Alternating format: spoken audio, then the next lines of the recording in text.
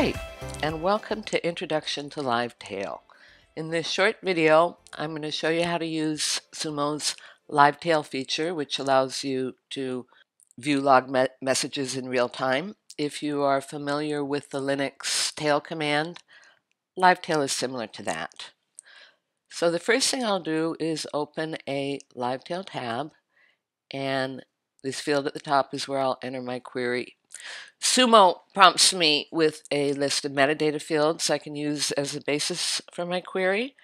I'm going to use source category, and as usual, I'm interested in Apache access logs.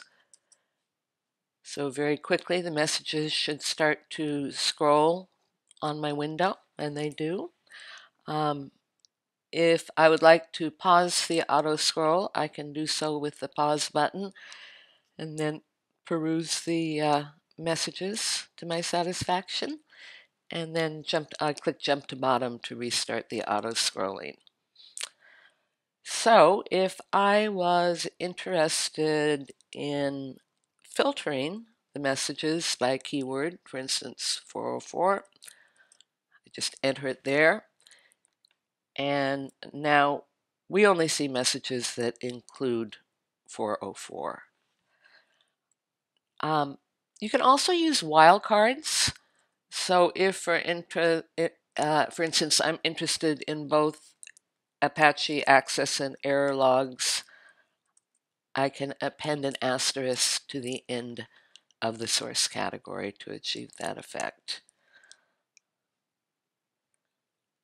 Now, another very nice feature is highlighting. If you'd like it to make it easier to spot a particular term, you can enter it here. You can enter multiple, I think up to 8. Suppose I'm interested in gets as well. And now you can see 404s and get are highlighted. In terms of using Live Tail, there's not much more to say. It's very simple, very easy.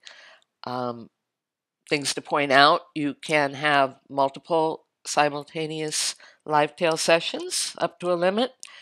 Any role-based access control you have defined, those rules will govern what a user can see in a Live Tail session.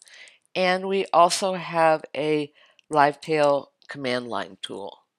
I would strongly encourage you to check out our documentation. There's more information about Live Tail there, as well as a number of other videos you can view. Thank you very much for listening. I hope this has been helpful.